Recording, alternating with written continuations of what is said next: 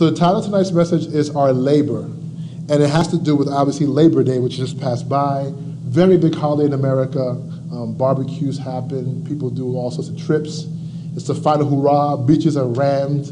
Fairs are rammed. It's packed everywhere you go. But the point is, it's actually a day of labor. And just a little bit of historical background. I picked this picture you can see here. It's actually of women picking up sheaves after the harvest.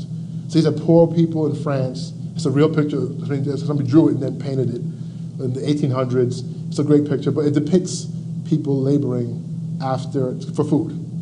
So in the United States and Canada, the first Monday of September is a federal holiday, Labor Day. Originally celebrated in New York City, Union Square on September 5th, 1882. It was not an official holiday yet. They're the first ones to do it. Labor Day was organized by unions as a rare day of rest of the overworked people during the Industrial Revolution. It was a creation of the labor movement and is dedicated to the social and economic achievements of American workers. Oh, it's not working yet. Let me do the click. Yay. This illustration is of the first Labor Day parade held on September 5th, 1882 in New York City. The holiday was organized by the Central Labor Union to exhibit the strength and spirit of the trade and labor organizations of the community and to host a festival for the workers and their families. Now again, this was the first time they did it. It wasn't a state holiday. These people actually took a day off. So some people had issues afterwards. But the point is, they realized we need to take a break. So there were also protests demanding fair wages, the end of child labor, and the right to organize into unions. Laborers at the time worked 10 to 12-hour shifts for 6 days a week. Children as young as 10 years old worked in coal mines and dangerous factories. So if you look closely, you see people wearing signs. Those signs aren't saying, yay, we have a day off. They're saying equal rights. They're saying no child labor, end child labor. So all these things were also, so it was no doubt it was a celebration, but it was also a protest to say, hey, we got some problems here. Again, today we have labor laws. Today you enjoy so much about America. When you get a job, you're thinking, I'm going to work 40 hours. They even had songs about it, working 9 to 5. So they had a bunch of things back then, now, that you take for granted that folks before us did not have. So Labor Day did a lot of amazing things, but I want to actually give you a little bit more history because I think it's a pretty interesting event that actually became Labor Day, or what triggered it. It wasn't beautiful, it was actually bloody. But in 1894, something amazing happened. There was a thing called the Pullman strike. Now, Pullman was a company that made the train cabooses, not the big engines, but you know the part where people sit in. Those are called the cabin cabooses, and then the freights, the empty big box cars they call them. It was made by one company called Pullman. They were very powerful, very lucrative. So they made almost 90 to the majority of the cars on trains were by them. The engines were made by whoever, but the part that actually carried people and property and stuff, livestock, wheat, whatever, was made by Pullman. So they were a big company in America. And they had very, very, very strict rules for the business because they were trying to make money. And in 1894, the owner, Mr. Pullman, actually reduced the wages by 30% and also limited the amount of staff. So he laid people off. And he did this because he guaranteed his shareholders a 6% return on their investment. And to do that, he obviously had to squeeze it out of the employees. Now, the problem was that he created a town called Pullman in Illinois, because back then the Midwest was like the juncture, because we were building west.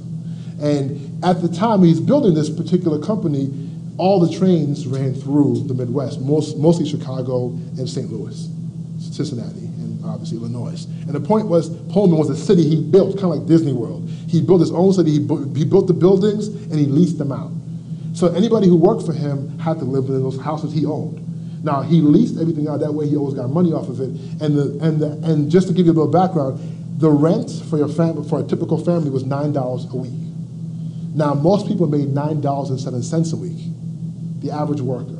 So, and your rent was taken out of your paycheck before you got it. So families were getting 7 cents a week to live on. families of 5, families of 7. So this obviously caused tension because people are hungry. They can't buy food. Yet literally, your paycheck comes in and you get 7 cents. So we can laugh and joke about it, but this happened every week. So at the end of a month, you'd have 7 times 4, 28 cents, some families. So the point is they obviously got disgruntled, and they have what's called a wildcat strike, which means you don't plan to just say, you know what, we're fed up, let's go.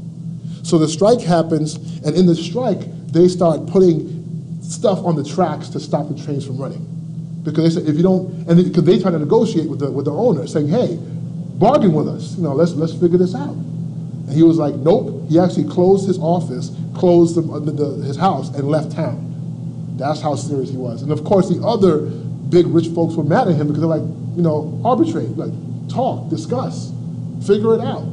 So it got so bad because it was after May, they were fed up that it spread everywhere else. So other places that had train companies, Pullman sites, Pullman's a company, they shut down too. And they were doing civil acts of disobedience. They were turning on trains, having them rammed. These are actual drawings from actual newspapers. So this is not me making it up. This is actual drawings, if you look at the bottom, from actual newspapers. Again, this is 1800s. They didn't have photos like we have today. You drew everything. But as you can tell, they would turn trains on, have them ram other trains to destroy them.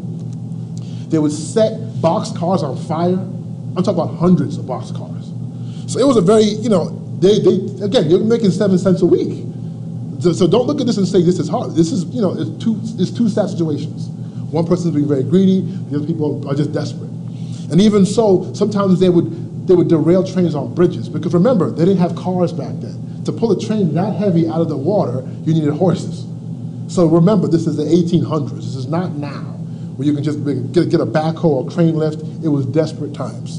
And it got so bad that the president at the time, Grover Cleveland, sent in the National Guard and the Army to protect the railways because unfortunately some of these strikers, they were stopping the mail. And the mail's a big part of America, that's federal stuff, and you can't box out that. The strikers agreed to let the mail carts through, but unfortunately the owner would mix mail carts in with regular trains. So when they derail a train, they derail a mail cart. So of course that affects federal stuff. And it got so bloody that on June 1894, there was a shootout, and 30 protesters or strikers died, and 57 of them were wounded. And 6 days later, Grover Cleveland signed into law, I guess through Congress, an act that allowed unions to form and also to have the strike stop. And it wasn't until 40 years later, in 1938, after the Great Depression, that they signed into law labor laws like a work week is 40 hours. Children can't work under 14. Like all these things that we fought for, unions were now legal. It took 40 years after all this to happen to it finally to change.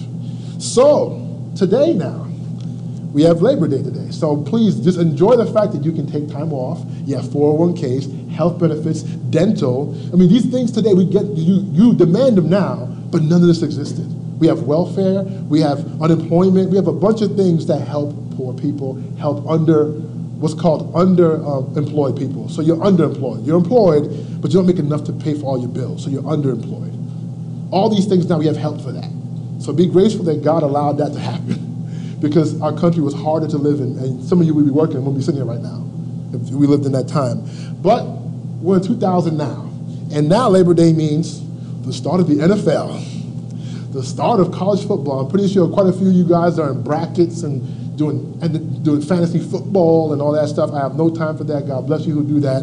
And of course, for all you people who love to shop, there's a bunch of Labor Day sales. So today, this is what Labor Day means today. It means sports, recreation, it means barbecuing, going to the beach, visiting family, etc., etc.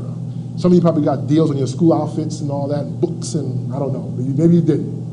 Either way, this is what Labor Day means today, but there's a lot of stuff that went into Labor Day that we should be grateful for.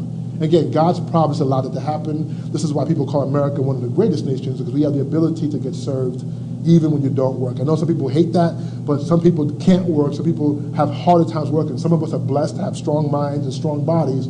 Others aren't. So we got to be careful when we push away some of these benefits, calling people lazy when some people just can't work.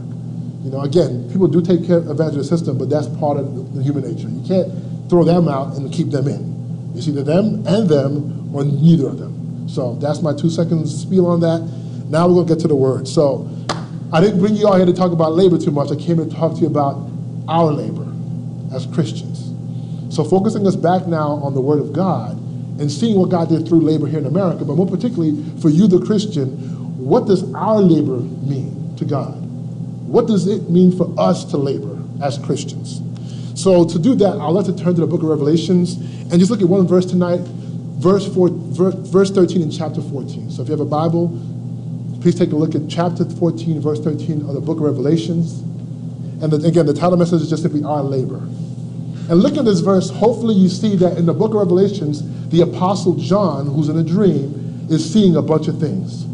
And we're at the point in his dream where or vision in the book of Revelation, where this is before the 7 bowls of wrath are being poured out. This is before the great dragon, the devil, is dealt with. So God is about to do an awesome thing and say something very powerful here to you, the Christian. So if you're a Christian here tonight, this should be a message of encouragement to you. But if you're not, this should be a message of understanding of what's waiting for you if you don't have this. So turn on your ears and your eyes and let's see what's going on here. So Revelation chapter 14, verse 13, the Word of God says this.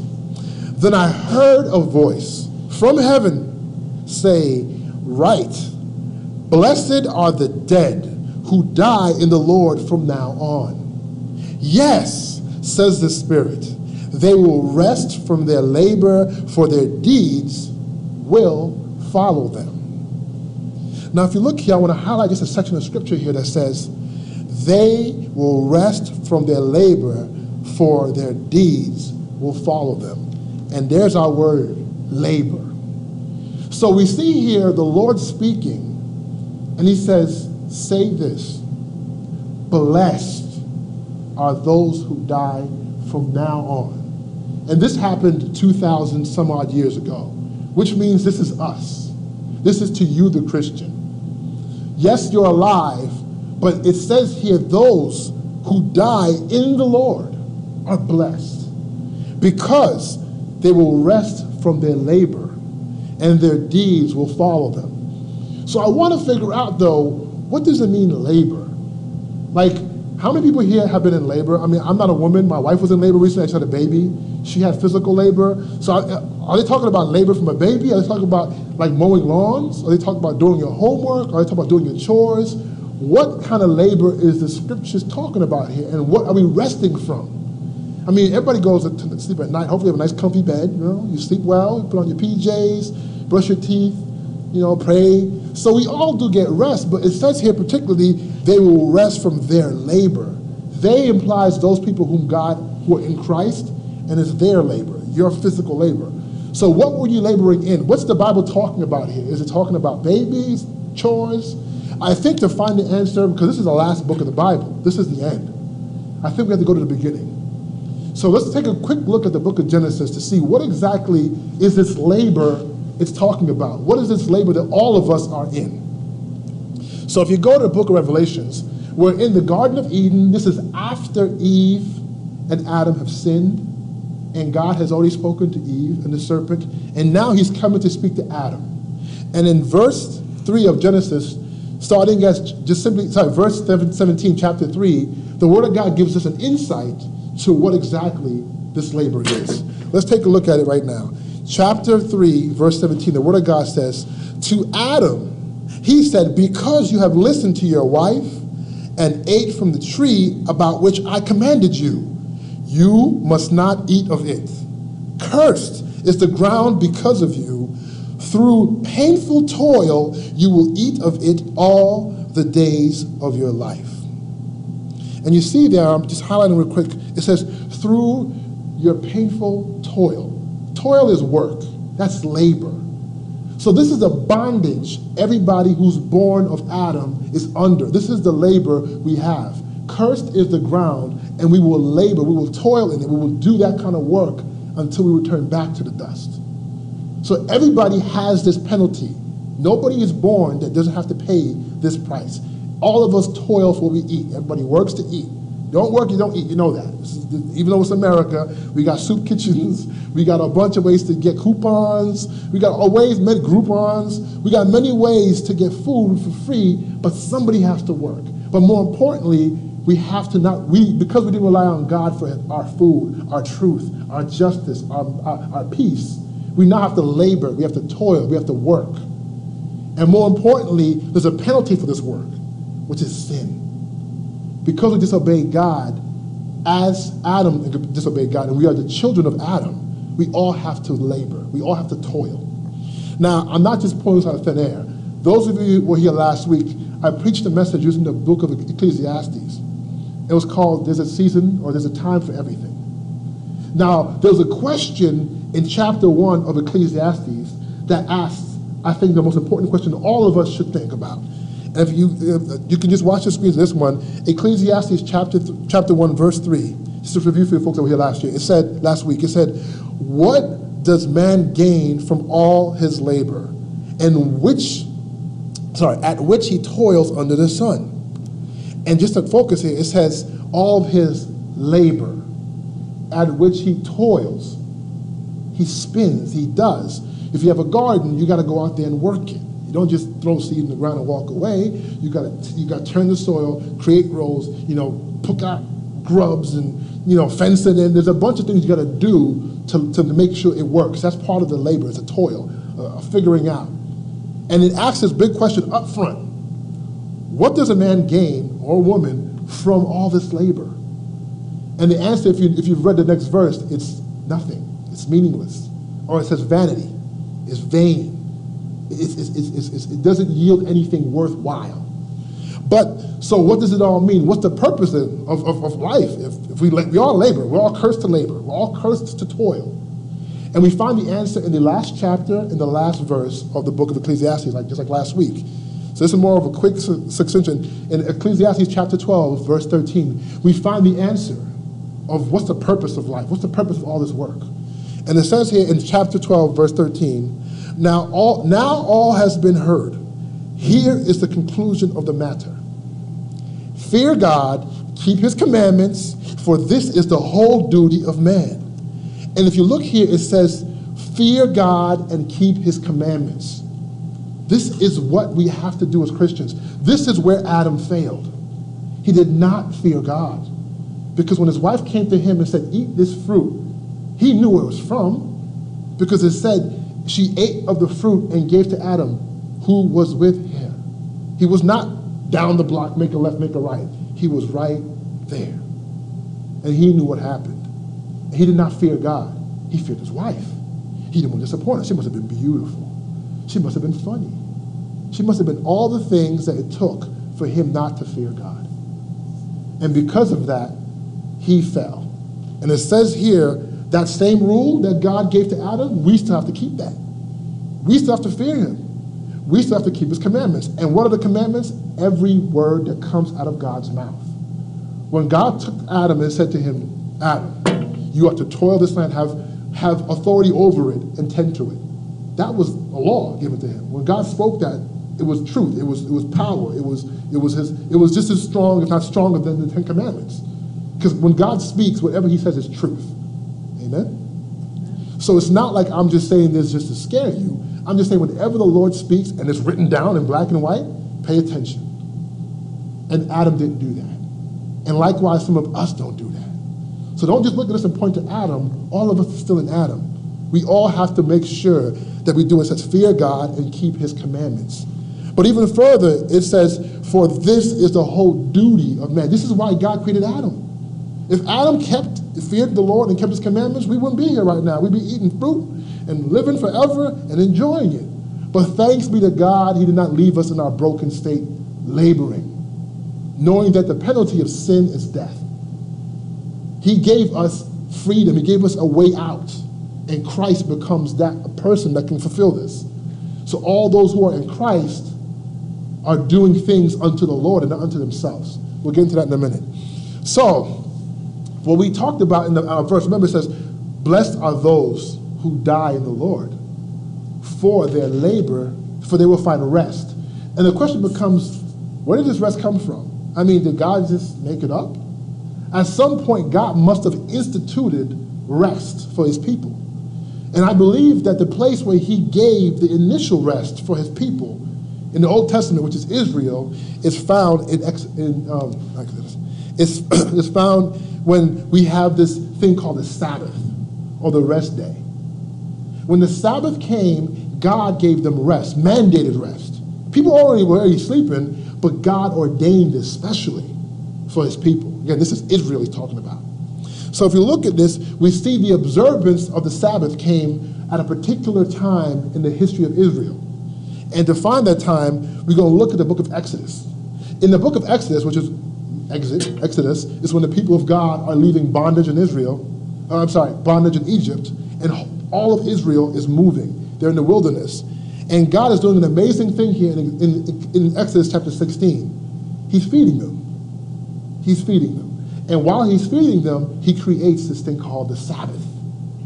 And he institutes it. He makes it a law. Not just simply it's a good idea. And again, people already slept at night, but he carved out a special day of rest.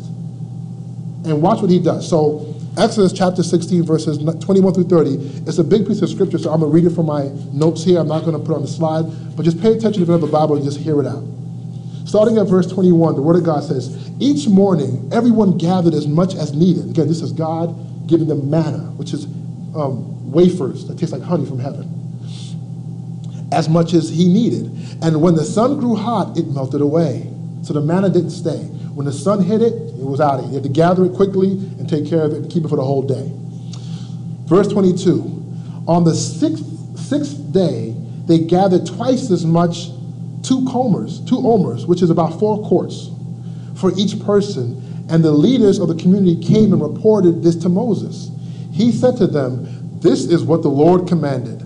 Tomorrow is to be a day of rest, a holy Sabbath to the Lord. So bake what you want to bake and boil what you want to boil. Save whatever is left and keep it until the morning. So they saved it until morning as Moses commanded. And it did not stink or get maggots in it. Eat it today, Moses said, because today is a Sabbath to the Lord. You will not find any of it on the ground today. Every morning, God would rain down manna from the sky. They'd pick it up off the ground in baskets and eat it. But on the Sabbath day, he says there's no manna from heaven, no bread coming from heaven. On the ground today, nevertheless, verse 27, nevertheless, some of the people went out on the seventh day to gather it, but they found none. Now God said, stay home and chill out and eat what you have left over. And they didn't listen.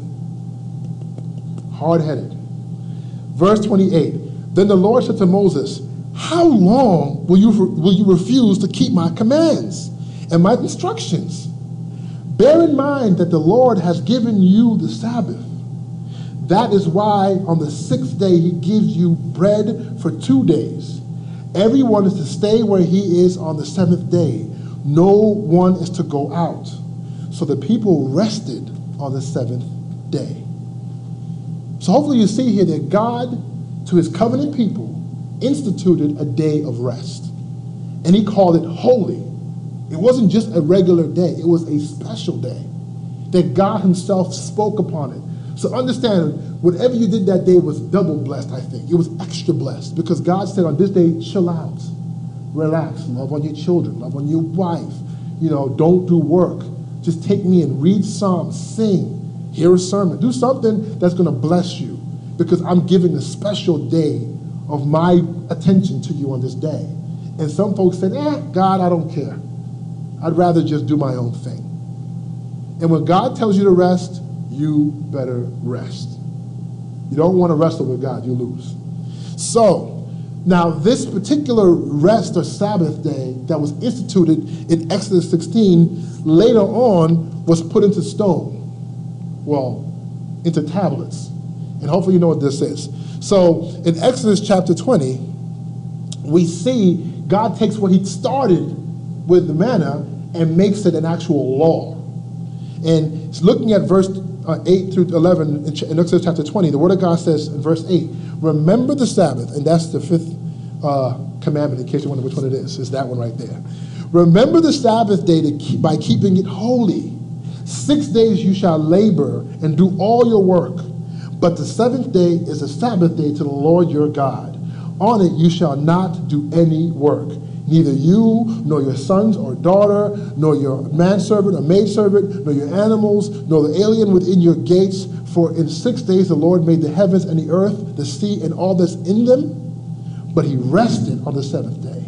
Therefore the Lord blessed the Sabbath day and made it holy. So we see here that God had his people work for 6 days. They picked up manna, they walked, they shopped, they sold, they did what they had to do. Baked bread, boiled the manna. It was just manna. It was manna for everything. It was manna ice cream, manna sandwiches, manna Tootsie Roll. It was manna all things. And later on, they actually grumble about that. But the point is, God said on the seventh day, it's sacred, it's holy. And he's trying to create a picture here of how he treats his people and what he plans for his people. They shall work for a long period of time, but at the end they shall rest because he says to rest, and he provides the rest.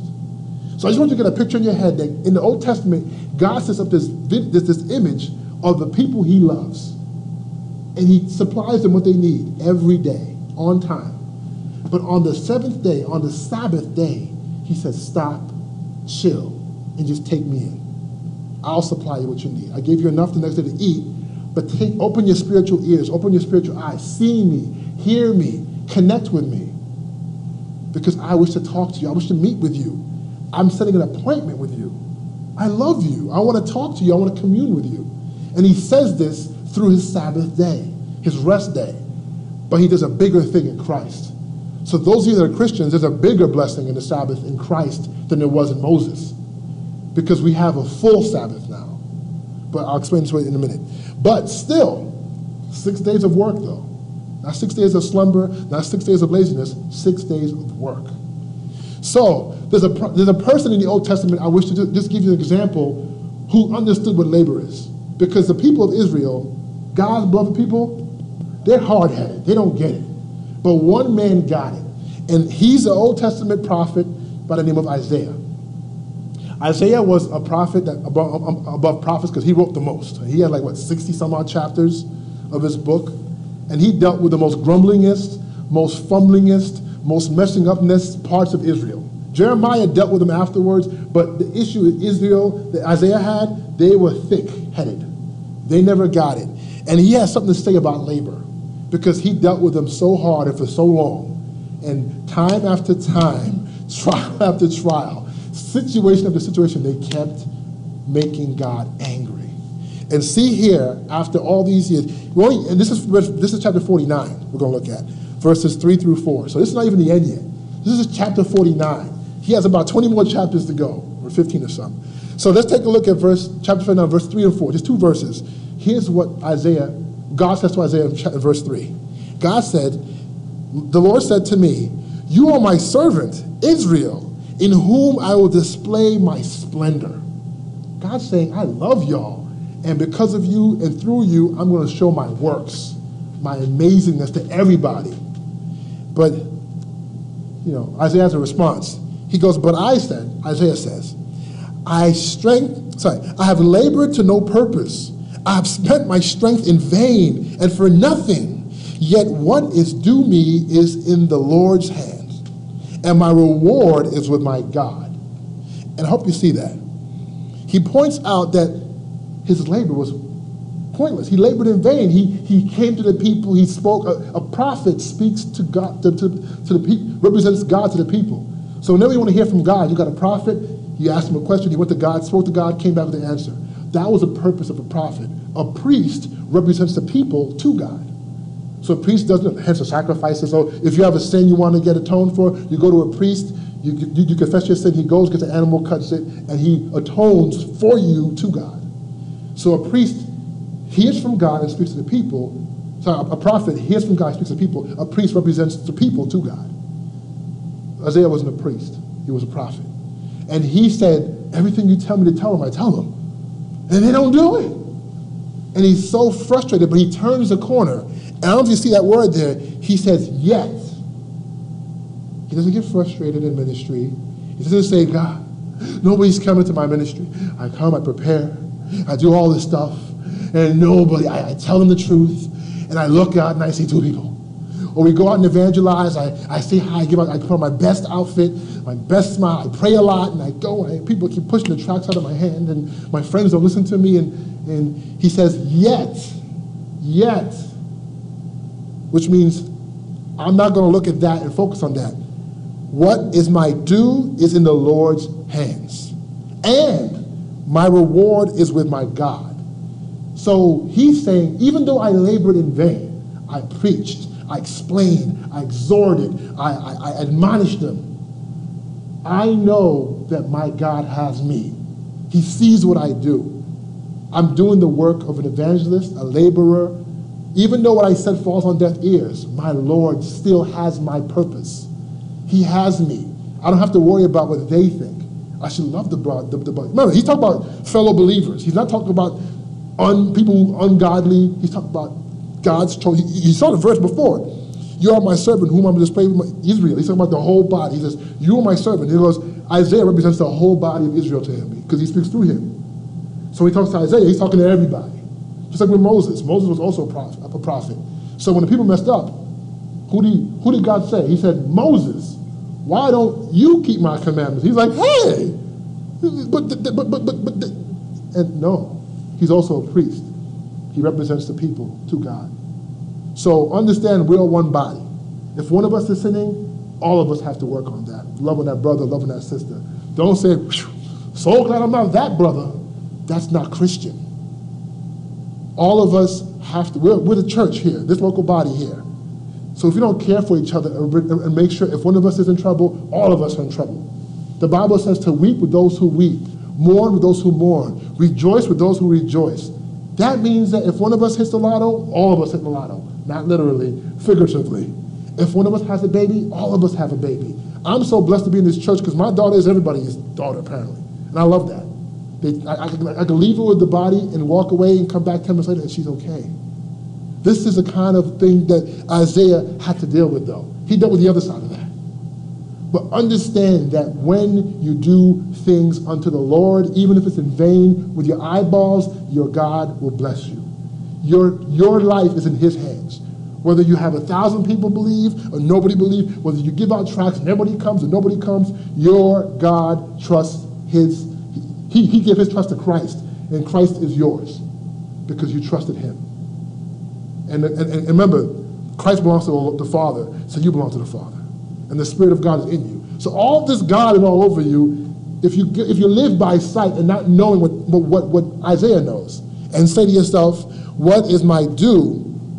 What is due me is in my Lord's hands. I do the work that God has put before you to do work.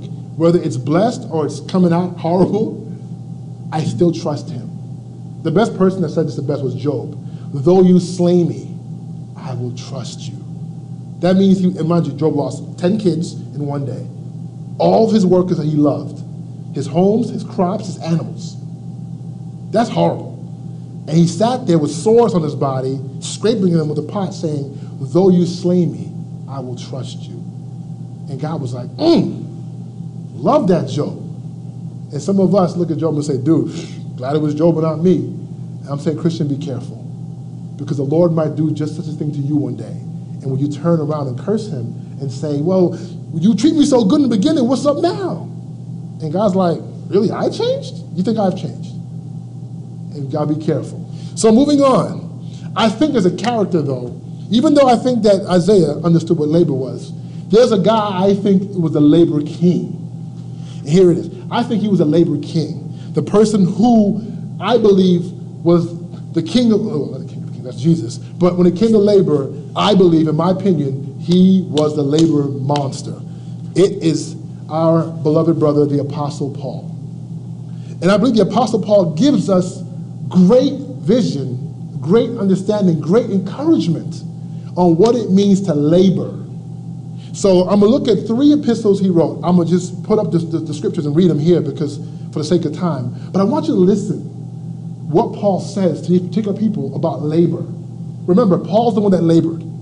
He's the one that did this work of going around town to town, village to village, city to city, hamlet to hamlet, talking about Jesus. And this is what he had to say. So, starting at his first letter to the churches in Ephesus, in Ephesians chapter 2, verse 8 through 10, the Word of God says this. Or Brother Paul says this. I'm starting at verse 8. For it is by grace you have been saved through faith. And this is not from yourselves. It is the gift of God, not by works, so that no one can boast. For we are God's workmanship, created in Christ Jesus to do good works. Remember that. If you're a Christian, you are created to do good works, not evil ones, not devious ones. You cannot be in the light and both in the dark. That is not the life of a Christian. So remember that. If you are a Christian, you're created to do good works. What are good works? We'll talk about that afterwards. So, good works. Oh, sorry, let me go to that. To do good works. I lost my spot. That's what happens when I get excited. All right. So that no one can boast. For we are God's workmanship, created to do good works, which God prepared in advance for us to do. So if God called you out of darkness into his marvelous light, and you are a Christian and you believe in him and trust in him, he has good works already lined up for you. The question comes, do you accept your assignment or not? Do you step into your destiny in Christ that's already written? The outcome's already heaven. That's the outcome. You know the end results. The question is, will you walk the line? Will you step into whatever God has called you to step into, whatever that is? And mind you, if you're a Christian, you have gifts. Some of us have a lot, some of us have a little. But whatever he gives to you, do it all unto him. Spend it all. I believe I've given the gift of preaching and teaching and exhorting and counseling. And I've run from the pulpit for many years. So don't look at me as a guy who ran. I'm 40. And I'm just doing this now like 3 years ago. So I was ducking and dodging, but God was gracious to me. So don't spend your youth running from God like I did. Please, please. Consider the things you can do. Oh, but I'm young. Timothy, Titus. I can go down. Some other people. You want me to name some more folks that were young? That were young people? Don't act like youth is a problem. Youth is not the problem. Fear is the problem. Fear is the problem. And the only thing you should fear is the Lord. Not man, not jobs, not schools, the Lord. So that's one letter. The second letter, I think, that helps us is a letter to the churches in Philippi. Philippians chapter 2, verses 12 through 16. In this particular letter, he's writing to the people in the Philippi. This is his first, I think, or second plant. So he loves these people. He put a lot of time into them. So let's look at Philippians chapter 2, starting at verse 12. The Word of God says, therefore, my dear friends. That's an awesome introduction. My dear friends. As you have always obeyed, not only in my presence, but now much more in my absence, continue to work out your salvation with fear and trembling. For it is God who works in you to will and to act according to his good purpose. Remember that, good. Do everything without complaining or arguing, so that you may become blameless and pure, children of God without fault in a crooked and depraved generation, in which you shine like stars in the universe, as you hold out the word of life. Remember, you're evangelizing. You give out the word of life. Repent. The kingdom of God is at hand. It's drawn near. Believe. That's the word of life. In order that I may boast on the day of Christ, that I did not run or labor for nothing in vain. So Paul's writing them, the people he spent all this time with, saying, hey, beloved, brother, sis, how you doing? Love you guys. I've heard so much about you. But stay focused. Work out your salvation with fear and trembling. Don't get too puffed up. Don't believe you're stronger than what you are. Lean on him. Whittle yourself down. Don't make yourself too strong. Learner. Read. Get the word in you. But don't get above the word. We're all underneath the word of God. That's our compass. That's our mantle. We stand beneath Christ. Not above him, not in front of him. Beneath him. He's our Lord. We look up to him. God, Yahweh, all these names he has. Jehovah Nisi, Jehovah Rapha. There's so many ways we could call him, but at the end of the day, we call him. We call him. So, the final letter in this short trilogy is the letter to the churches in Thessaloniki. The First Thessalonians chapter 3. Now, this is a bit of a rough church. These folks were a little hard-headed, a little thick-headed, so he had to make sure, because they had a lot of nonsense going on. He was a little tougher on this church. But check out what he says, chapter 3, verse 4 and 6. The Word of God says this. In fact, when we were with you, we kept telling you that we would be persecuted, and it turned out that way, as you all well know. For this reason, when I could stand it no longer, I sent to find out about your faith. I was afraid that in some way the tempter might have tempted you, and our efforts might have been useless. But Timothy has just now come to us from you and has brought us good news about your faith and love. He has told us that you have always have pleasant memories of us, and that you long to see us just as we long to see you. So you see here, Paul is always concerned about his people. The places, the things he's labored in, he minds his labor. He takes care. Now, mind you, he's being persecuted. And if you read more, he says we were saved out of the mouth of the lion. And he runs down a laundry list of being flogged this many times, stoned, imprisoned, beaten, scourged, which means ripped his clothes off with skin-ripping whips.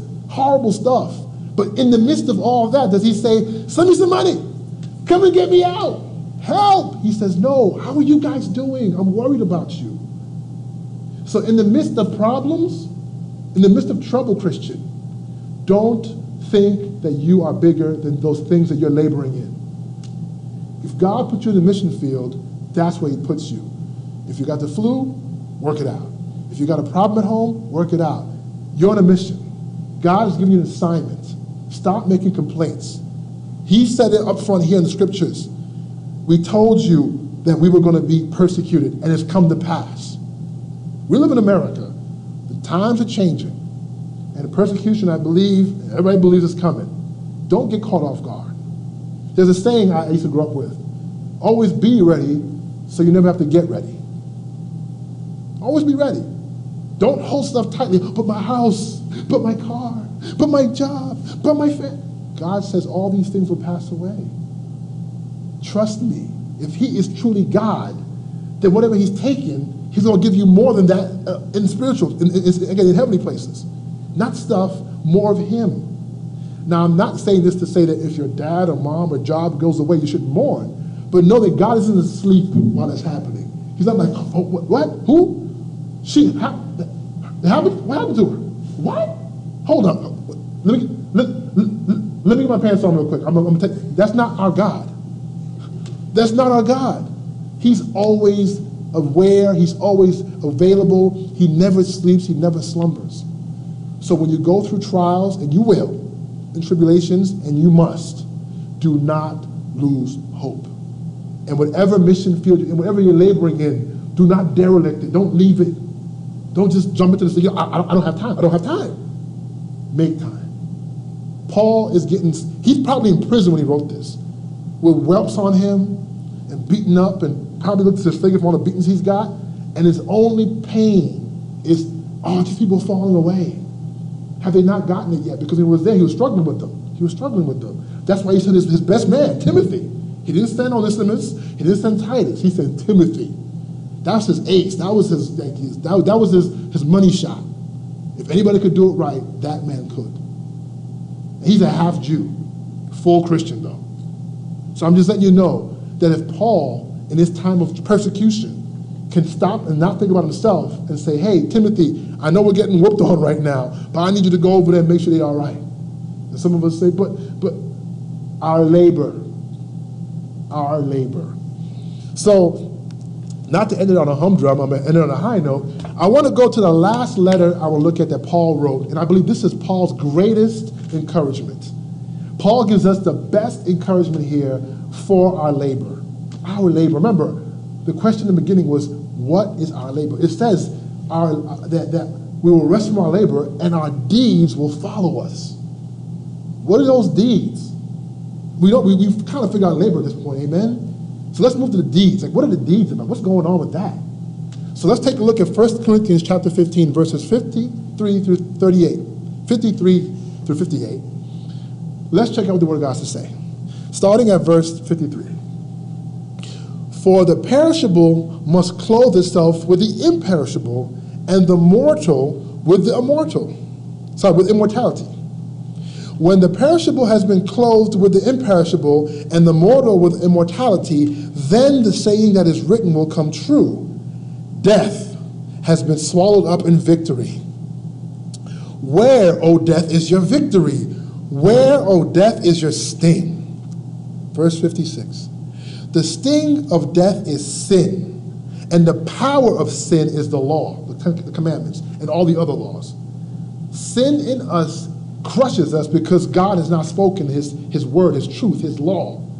And not sin, this is all Romans, seeing opportunity uses the law to crush us. But thanks be to God, Jesus came and overcame the law and fulfilled the law. That's why us Christians don't have to worry about death, because our Lord has conquered death. So this statement right here for you Christian, it's not invalid, it's fulfilled. It's taken care of. We have somebody who covered it for us. And this is why our labors mean something. Otherwise, our labors mean nothing, because nobody here can overcome the law, can fulfill the law. And because the law exists, sin crushes you. The penalty of sin is now death. But Christ said, I paid for him. I paid for her. I paid for you. I paid for you. I paid for you. And he paid for me. So never, ever forget that. Death is not something we fear. Paul said it best. To die means to be with Christ.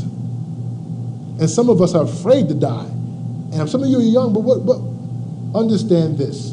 Death is promised to everybody. Nobody's immune to that. The difference with a Christian is we know what happens afterwards. We know that when our eyes open, the first face we'll see is our glorious King. And everybody else wonders, what if? We don't wonder. We just look at the Bible, read it, and say, okay, got it, trust you, let's go. So, verse 57. But thanks be to God, he gives us the victory through our Lord Jesus Christ. That deserves an amen. Woo. 58. Therefore, my dear brothers and sisters, stand firm. Let nothing move you. Always give yourselves fully to the work of the Lord, because you know that your labor in the Lord is not in vain. Let me see if that hit. Let me try it again. It says here, always give yourselves fully to the work of the Lord. Why? Because that means that there's a reason for. You know, you don't guess, you don't think, you know. Why do you know? Because he said it. If those people who are called by my name repent and turn and seek me, they will find. I will heal you. If you are in a moment of tragedy, a moment of terror, call upon me. I will rescue you. He's not a liar. Because people get caught up in that part, the because part. I think, maybe. You have to know this. If Christ is a liar, then his death means nothing to you. You have to believe his word. I will never leave you nor forsake you. Leave implies he's with you. Forsake your minds. Do you know him? Nope. Don't know him. Never met him in my life. Don't know who he is. Never saw him. Nope. Don't know her. That's not our Lord. That's forsaking. He'll see you say, come, come. This is our God. And then finally, that your labor in the Lord is not in vain. This is why we do works unto the Lord. Remember what he said earlier. These are good works. These aren't kind of okay works. These aren't all right works.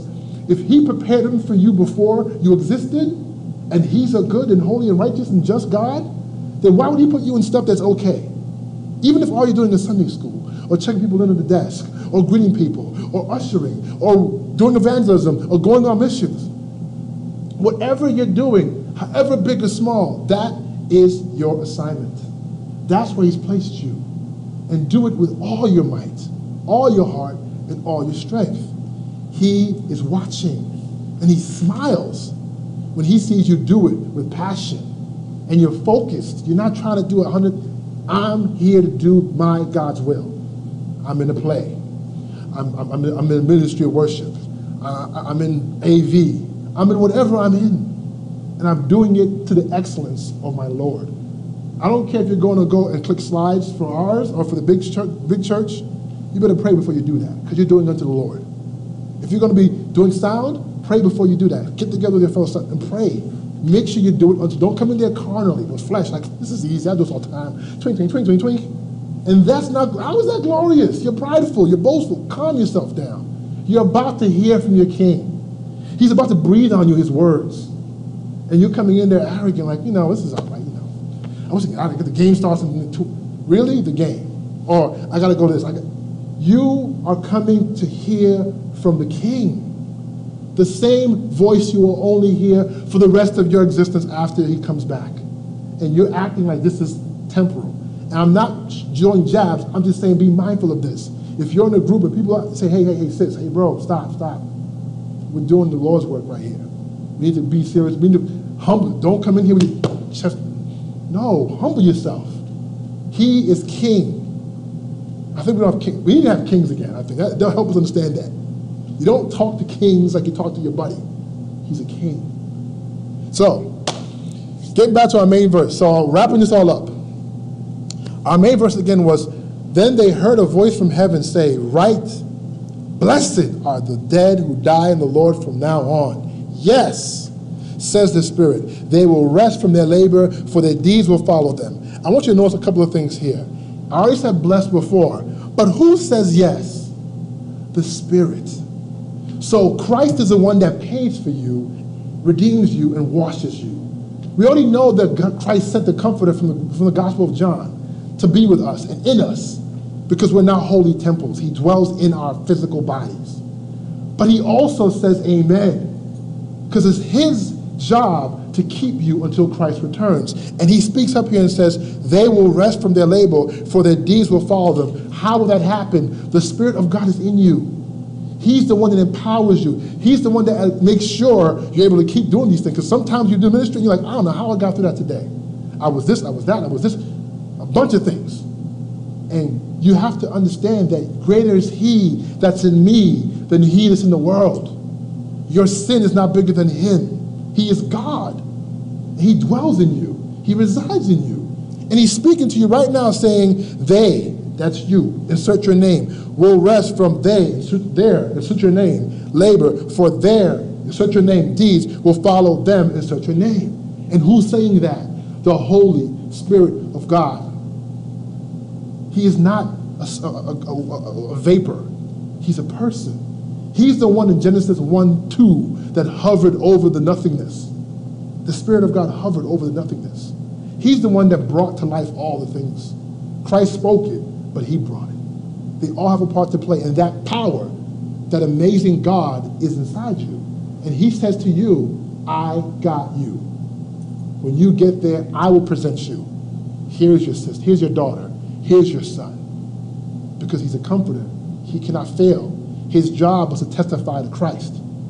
So, the kingdom of God.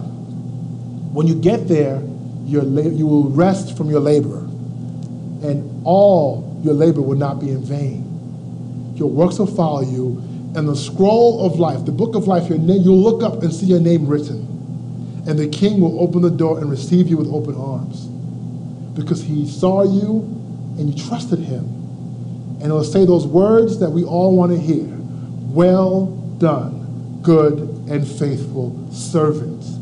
Come into the paradise that was prepared for you before you existed. And you will sing hallelujah and say amen. So hopefully today you learn about our labor. And it's not in vain. And wherever our Lord decides to put you, please make sure you do excellence. Trust him. He is faithful. And hopefully this message encourages you to, if you're not in some kind of labor, seek the Lord on that in prayer. You shouldn't be an idle Christian hanging out just doing you. He saved you that you might do great works and good works because he prepared them for you. That's why he saved you. Because the good works you do are his good works, and you get to bless him. And the prayers you send up, if you read Revelation chapter 7 and 8, they go into a bowl, and he pours out those prayers. And those prayers go up in a flame and just beautify and edify our God. So don't be afraid to talk to him, but most importantly, he is faithful. I got to keep saying that because he is not what the world makes him out to be. He is God. He'll do everything he says he'll do and do it abundantly and amazingly for those who love him. Let's pray. Father God in heaven, we thank you that we have labor. But the labor we have is no longer the labor unto death. It's the labor unto life. We have the opportunity now to bless you, to showcase that you are truly our God and we are truly your people. We thank you that all these things are done to glorify you in heaven, but that you give us peace, hope, mercy, grace, and you give us back a heart of flesh. Let us not be carnal Christians and hide. We know that you are the only wise God and you see all things. We trust you in all that we do. We ask you bless our final worship and our final fellowship. It's in Jesus' name we pray. Amen. Thank you, church.